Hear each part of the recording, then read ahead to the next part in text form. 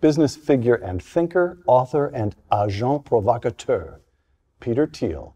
From Fiesole, Italy, Uncommon Knowledge, now.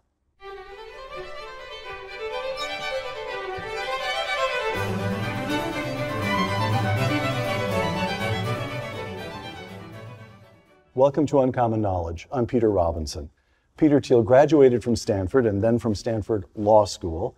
A few months after joining one of the most prestigious law firms in New York, he decided not to practice law, returned to California, and soon co-founded a tech startup.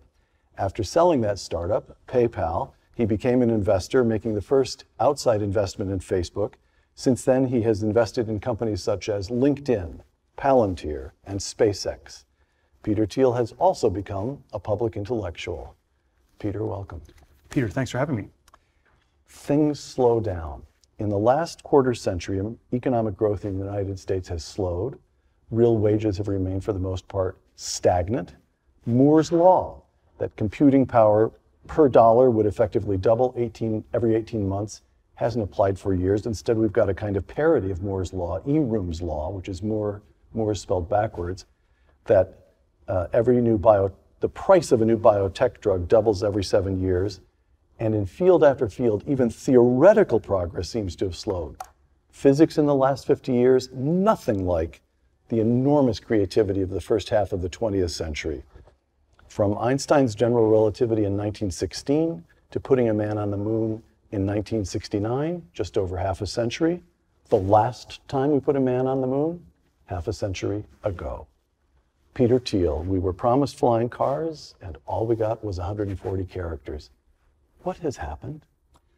Well, I think you just gave a very good summary of what happened. That somehow we had this sort of multifaceted, multidimensional progress in the first half of the 20th century, where if you define technology in the late 1960s, it would have meant rockets and aerospace and the green revolution in agriculture and computers and new medicines and all sorts of things.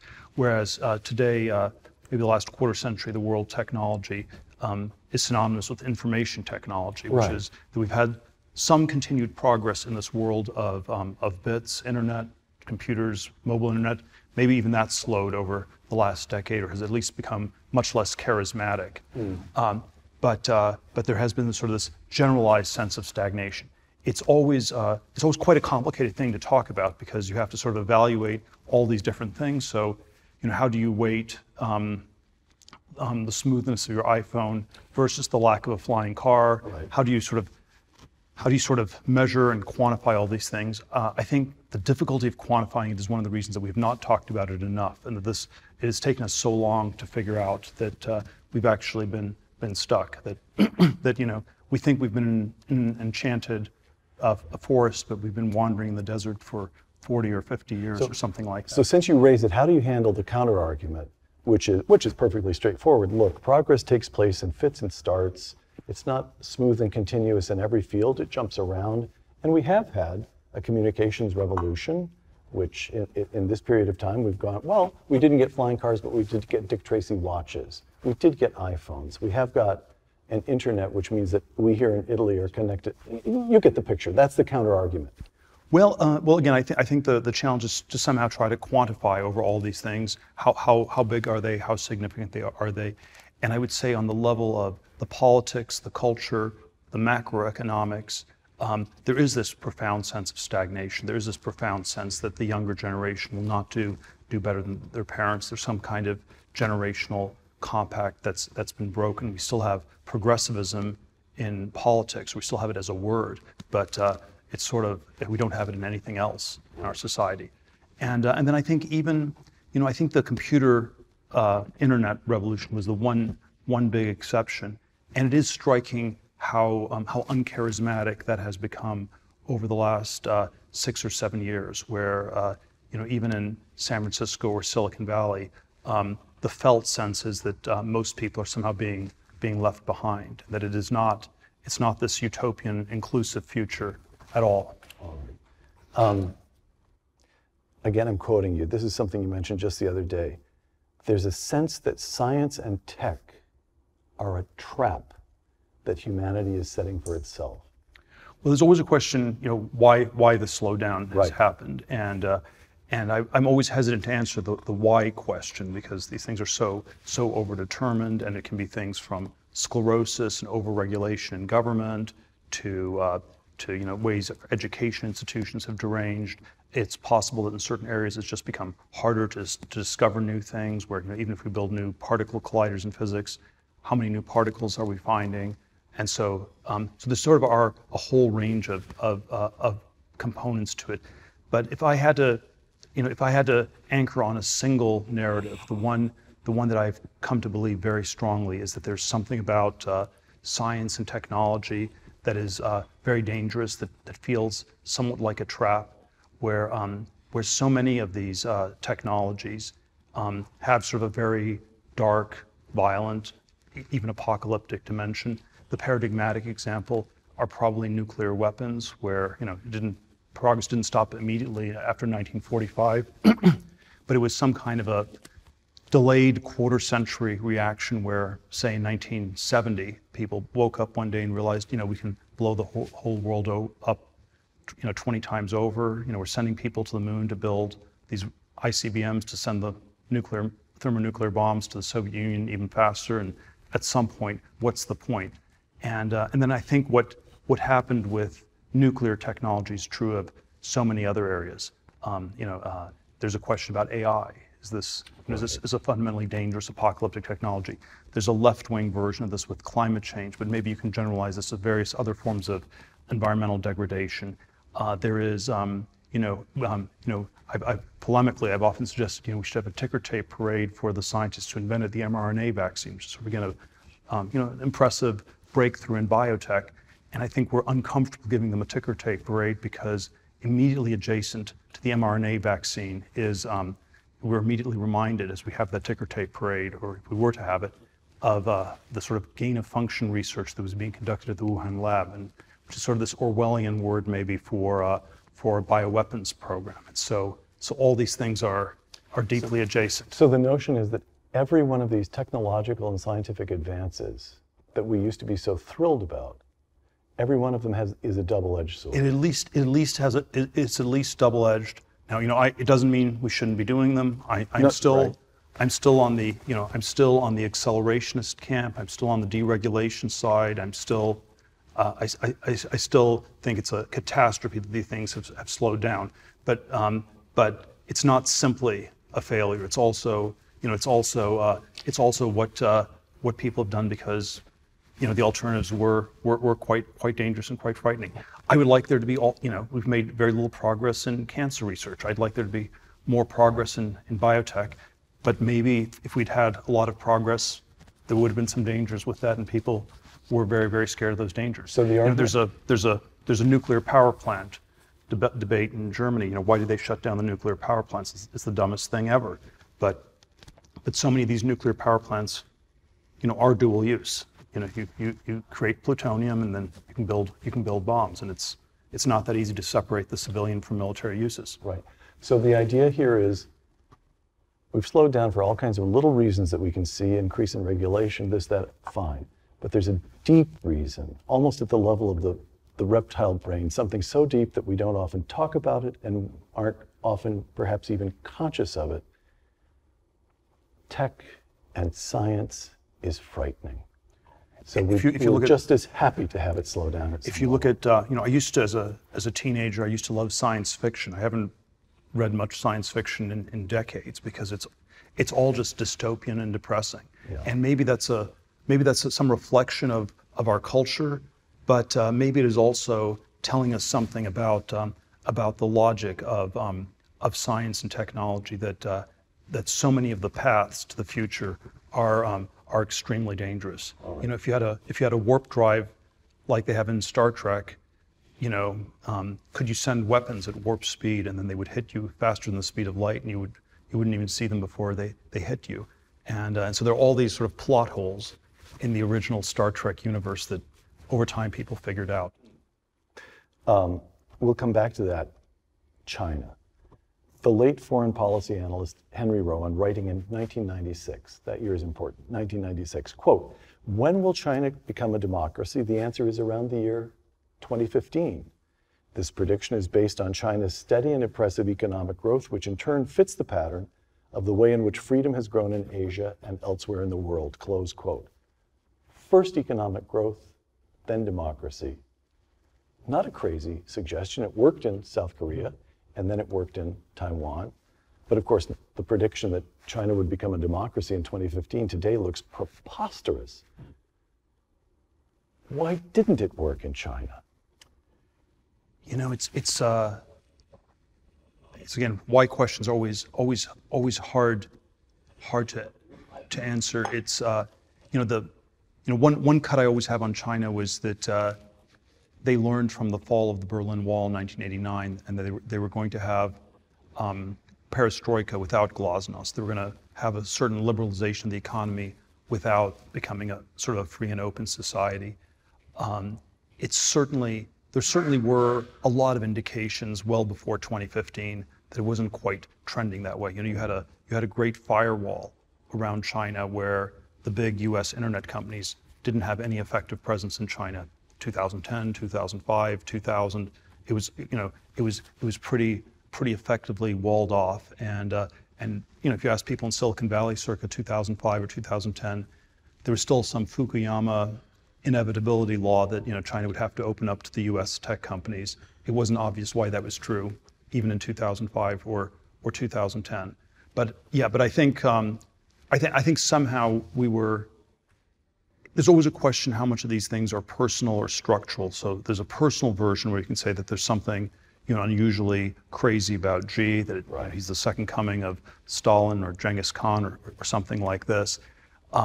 And then there's maybe it's not personal to Xi. Maybe it's just structural that that China could be moderately free, not completely totalitarian, as long as the economy was growing 8% a year. And at the point when that slowed down, and all exponential things eventually slow, you had to actually clamp down a lot more.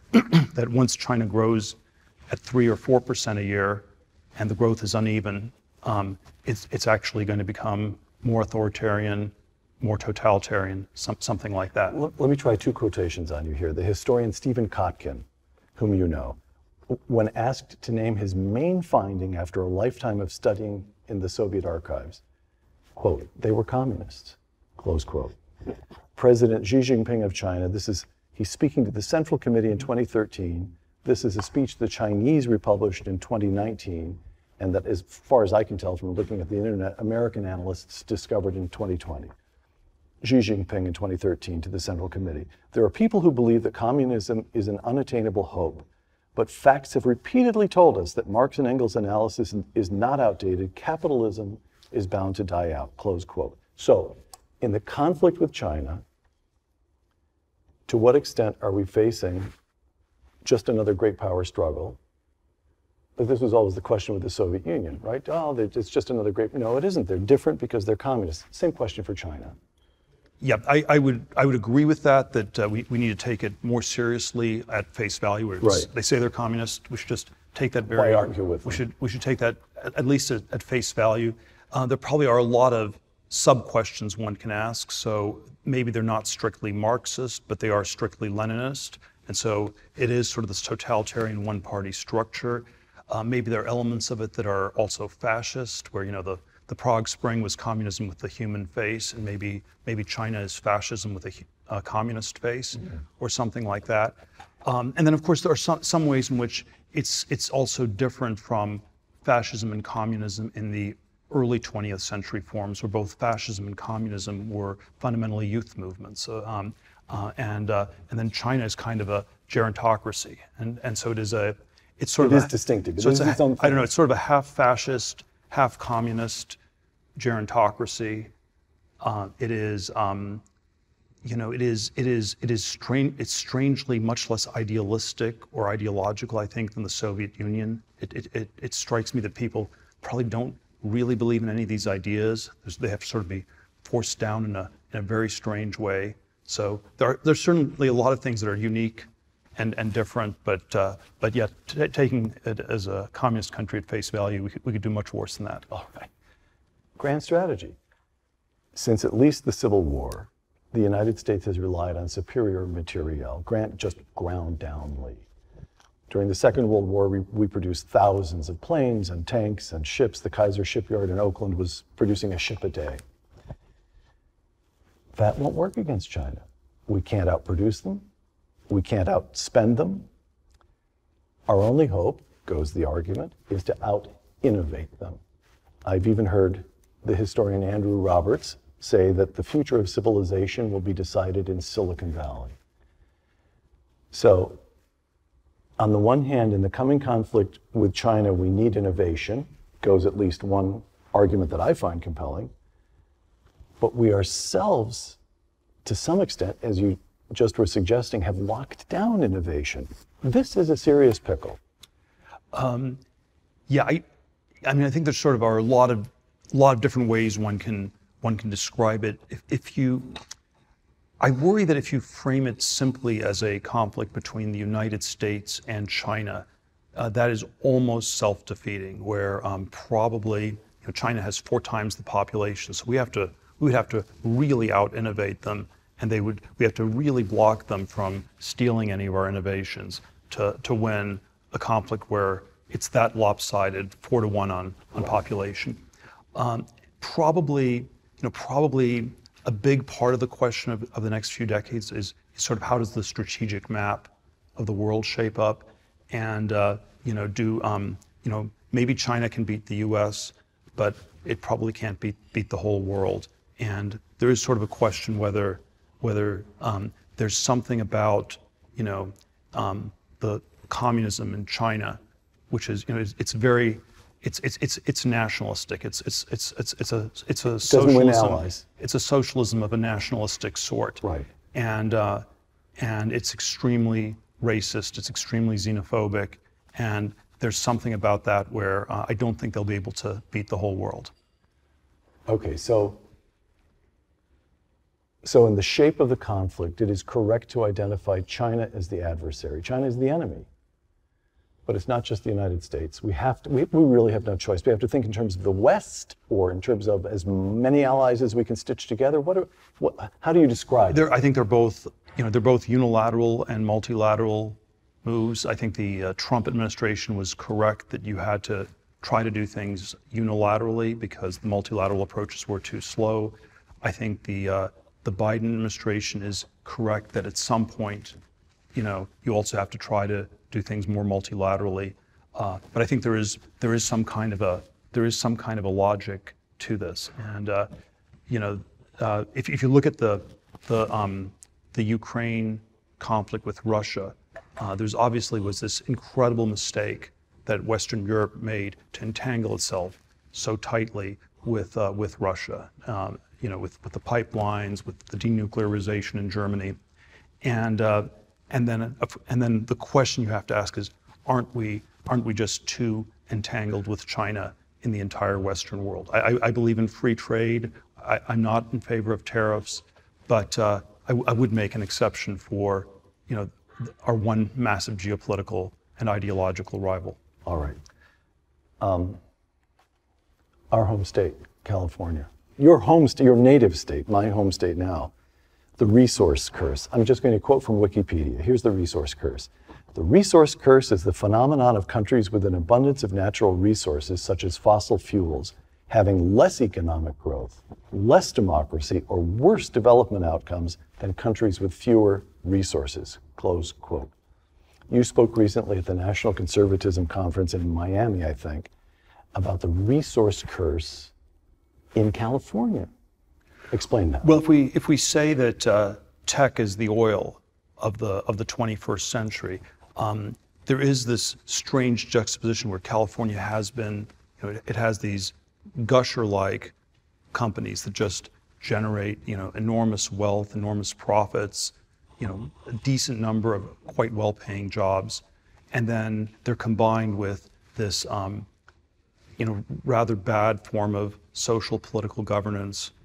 Where you'd never do anything like this, and it's that juxtaposition I was trying to make sense of. There's like a San Francisco version of it where it's on a per capita GDP it has to be one of the wealthiest cities in the world, and then it's completely misgoverned, and somehow these things are, it's not a paradox, but these things are actually deeply connected. So you made the point. But the one thing I would quibble with on the definition is California is not poor. It's still fantastically rich. It's 40 million people in California. It's 82 million in Germany, 125 million in Japan. Today, the California GDP is roughly the same as Germany or Japan. The average person in California makes twice as much money as the average person in Germany, 3 times as much as the average person in Japan. So there's something about it that's worked quite well from a macroeconomic point of view, and then it's worked catastrophically from a governance point of view. We have public schools that don't work, all these sort of government worker rackets. You mentioned you mentioned a couple of, it's worked quite well. It's worked historically well. There's never been any massive creation of wealth for so much wealth in so short a time, as far as I. Well, if we evaluate it by GDP, it's still working quite well. Yes. If we evaluate it by the quality of government, it's quite screwed up.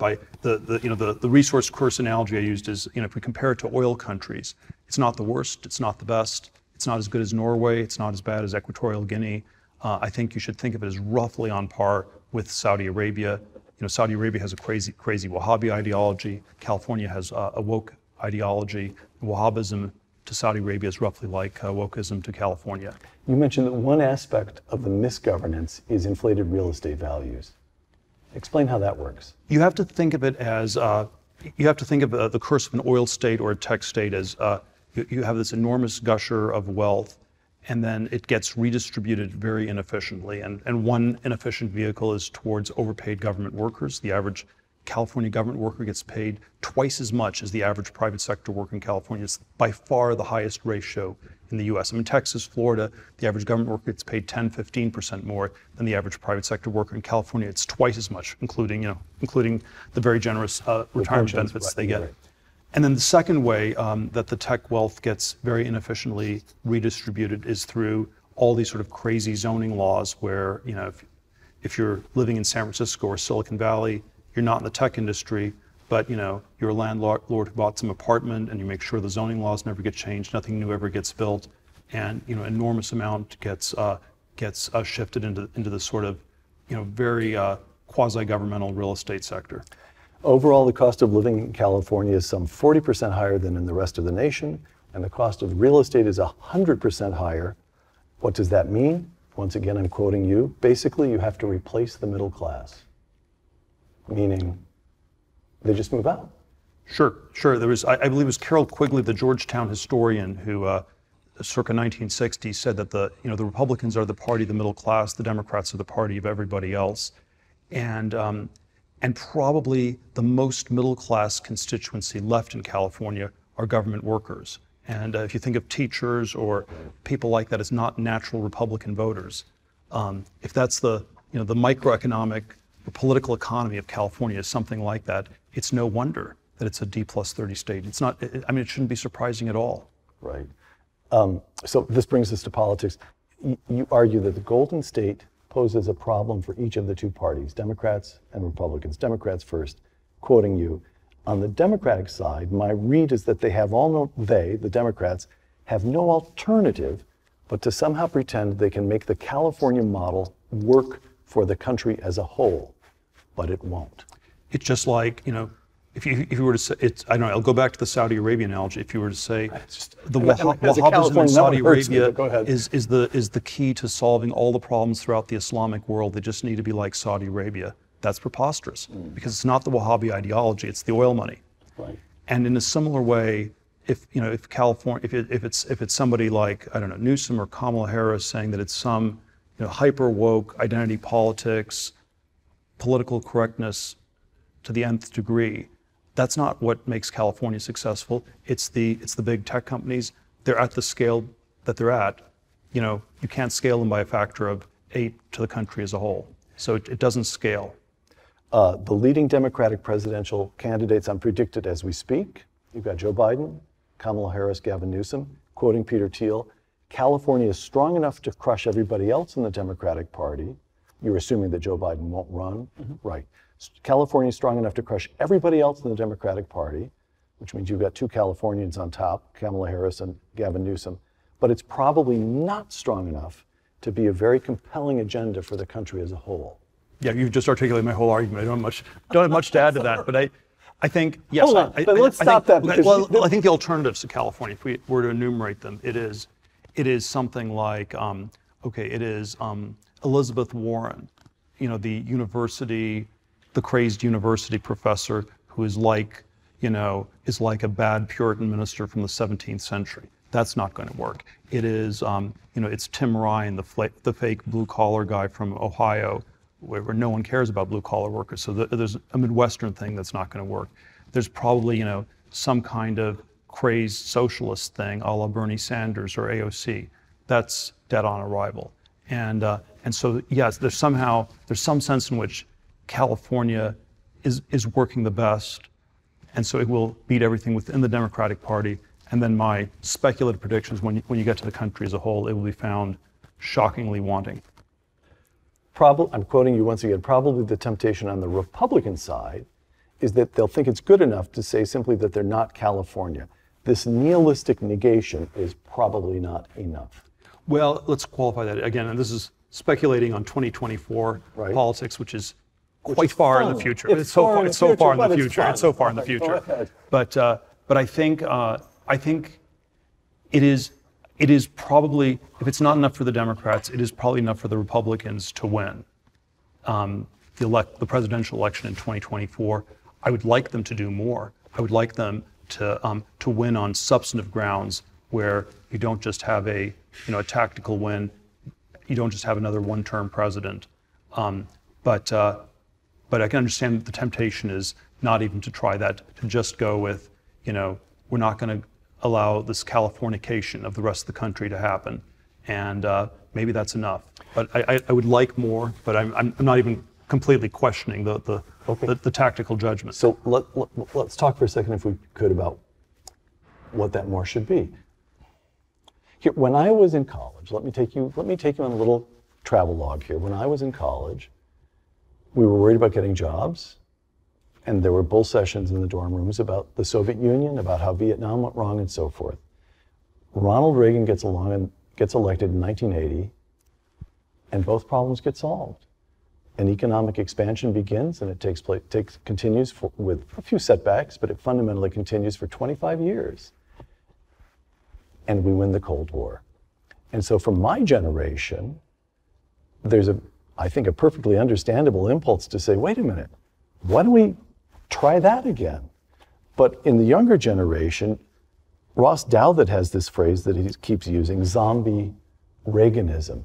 So I hear that and I say, of course, principles have to be adapted to the issues of the day, but is there an extent to which the rising generation on the right and center right is just sick of hearing about Ronald Reagan, the way Democrats in the 60s got sick of hearing about FDR? Is it purely generational, or is there some sense in which tax cuts, lower regulation, stronger defenses somehow are ill-fitted to the circumstances of the day? Well, I think I would like to get back to growth, and I would like to get back to growth that is, not inflationary, that's not cancerous, and that's not, apocalyptic in the sort of bad tech version. And this is much easier said than done. But that's what I think we should figure out how to do this in a detailed way. And there certainly probably are some tax cuts that are part of it. There's a lot of deregulation that's part of it, and it's a fairly hard thing to do. There certainly are ways that I would like us to take the challenge of China more seriously, but it's not like this super simple thing. There was a way that the Soviet Union was motivational in a way that China was not, because the Soviet Union, even in the darkest hours, the Cold War, '79, Carter malaise, most of us thought we were eventually going to beat the Soviet Union. And the China piece, it's harder to see how to do that. It's not entirely up to us. Part of it, depends on other countries working with us. Part of it will be helped by China just going completely berserk internally, and so I'm not sure that the exact same formula will work. Okay, so we do first what we know how to do. But look, I'm quite open. I don't know exactly what you're supposed to do in terms of having a more There goes more a whole concrete segment. agenda. I thought you were going to. No, I think have a blank page here where you were going to fill it in. I think we have to look. I think, I always think the right broadly is it's a very ragtag rebel alliance. It's like we have diversity on our side. It's like Star Wars. It's Chewbacca and Princess Leia, and we have some Asperger-like C-3PO people. The Rebel Alliance. And Han Solo. It's the Rebel Alliance, and the other side is in lockstep. They're the Imperial stormtroopers, and there are a lot of disadvantages to the Rebel Alliance. But one advantage is we don't have to have all the answers right now. We can admit we haven't figured it out, and we're gonna have a vigorous debate in the next few years to figure it out. We're talking a couple of weeks before the election. This will air a day or two after the election. May I ask, you supported your friends, Blake Masters, now running for the Senate in Arizona. By the time this airs, we'll know the outcome. And J.D. Vance, now running for the Senate from Ohio. By the time this airs, we'll know. Why those two? You know them, they're friends. That's one element, I assume. But was there something distinctive about, do they look to you like the future in some specific way that the Republican Party ought to pursue? Sure, there's a generational component. They would be the first millennial Republican senators. There's a way in which they've thought very deeply about these issues. There's a way in which I think they're not excessively dogmatic. I often think that we have, like to say we have two parties in this country. There's the evil party, the Democrats, and the stupid party, the Republicans. And I like both J.D. Vance and Blake Masters because they don't squarely fit into either of those two parties. All right. A couple of quotations here, just to pursue that. What is to be done and take it up to maybe a higher notch or two, one or two conceptual notches up. Two quotations. Notre Dame political scientist Patrick Deneen. Quote, liberalism has failed. He's speaking here of classical liberalism, the liberalism of individual liberty. Liberalism has failed, not because it fell short, but because it was true to itself. It has failed because it has succeeded. The founders failed to foresee that their atomistic philosophy would act as a solvent on our civic institutions. That's quotation one. Here's quotation two. Author George Will. The proper question for conservatives, what do you seek to conserve? The proper answer, we seek to conserve the American founding.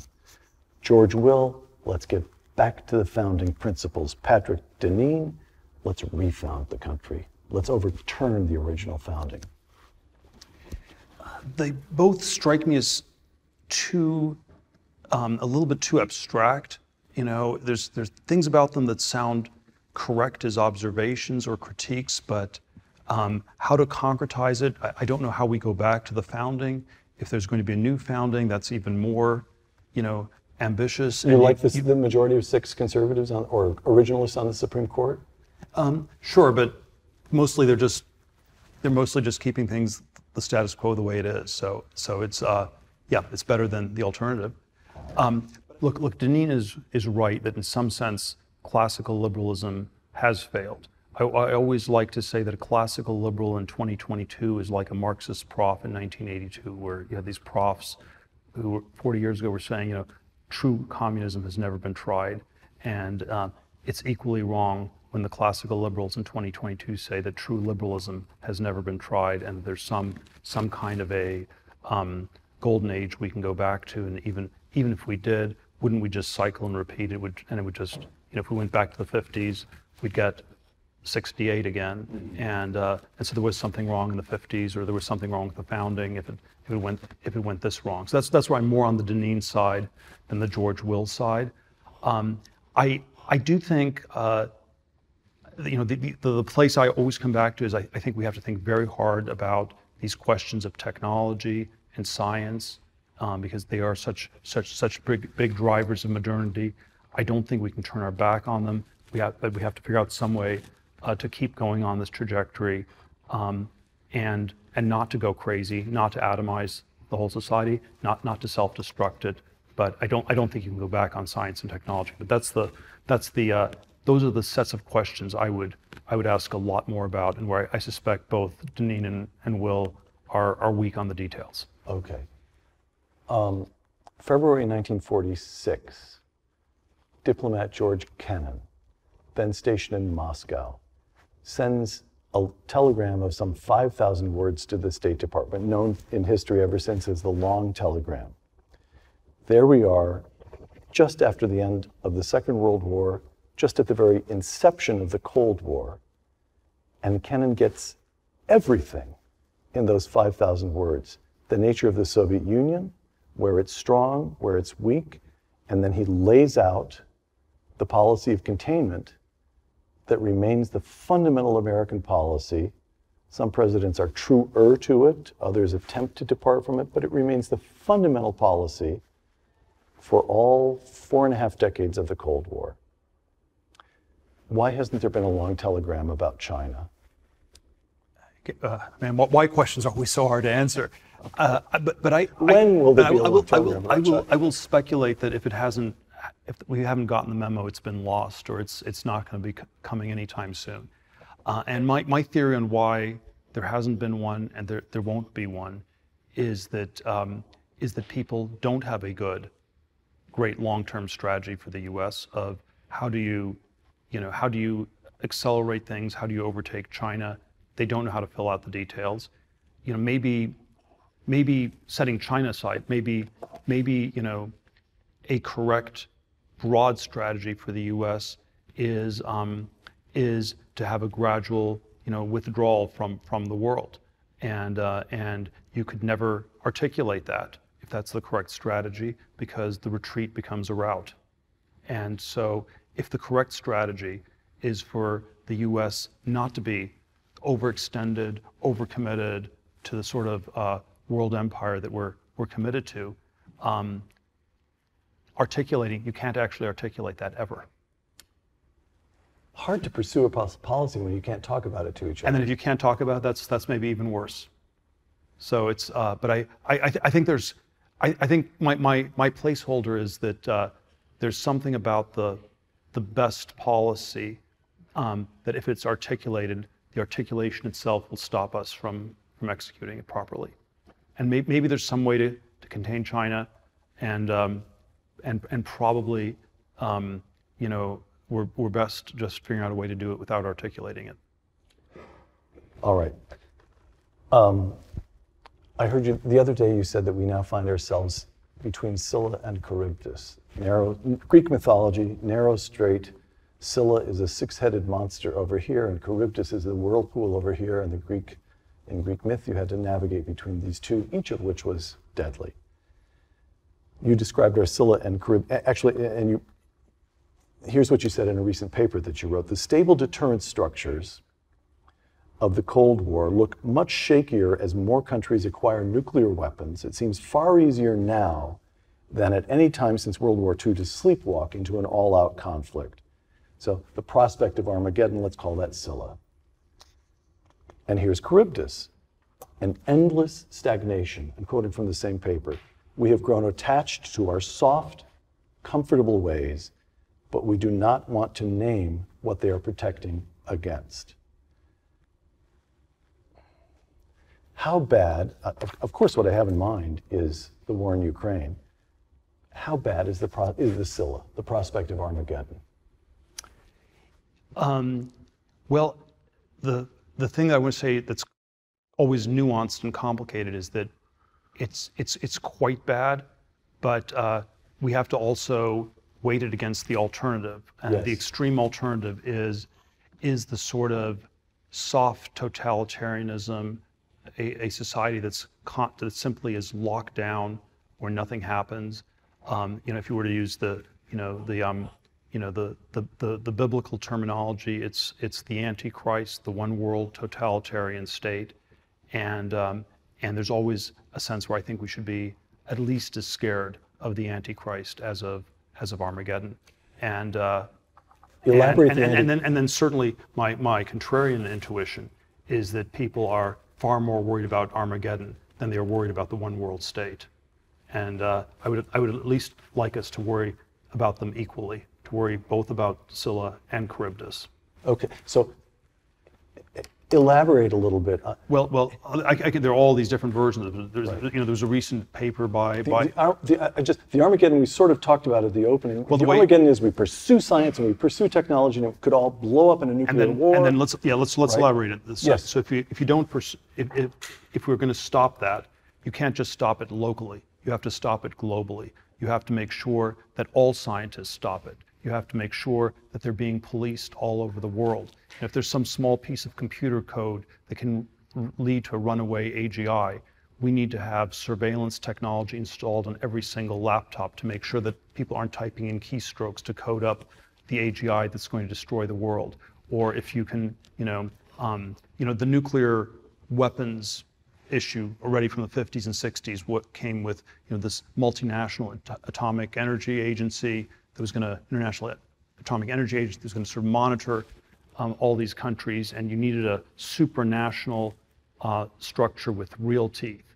And in practice, we ended up with something in between. We ended up with some kind of global superstate. It wasn't never quite that much. It was maybe not quite enough to fully stop Armageddon. It was never quite enough to be totalitarian. But those have been the bad alternatives for 77 years, and we need to find some way in between. Okay, and the lockdown. We fear Armageddon too much. We only talk about it strikes me we almost only talk about the Armageddon stuff, and we never talk about the sort of regulatory political lockdown that's the practical alternative, where everyone's just scared of their own shadow. So if we put it, I'm trying to bring growth back into this. To pursue growth means in one way or another to have the courage to risk a certain degree of new innovation. We unleash technology and science again to produce growth, correct? Yes. All right. So, why do you and I, because we have known each other a long time and think alike in some pretty basic ways, we both say growth and assume that that's a good. But let's make that explicit. Why do we need growth? What does that do for American society? And why is what happens, or the other way around, what happens to us in the absence of growth? Well, we had, the Club of Rome wrote this book called The Limits to Growth, 1972, almost exactly 50 years ago. And it basically said that, the growth couldn't continue, and so we had to get used to a zero growth world. First, a world of zero population growth, then a world of zero economic growth. And there are all these ways that their agenda broadly has been implemented over the last 50 years. And it has, in some ways, perhaps it's stabilized the world, but it's also been profoundly destabilizing it's led to a world that's extremely nihilistic. It's led to the sort of cultural disintegration of the middle class, where you think of the middle class as the people who think their children will do better than themselves. And there's sort of all these ways the zero growth world hasn't worked out that well. So my intuition is that it's not simply stable. This is where I disagree with Doubt, that it's not simply decadent or simply stable. It's not simply entropic.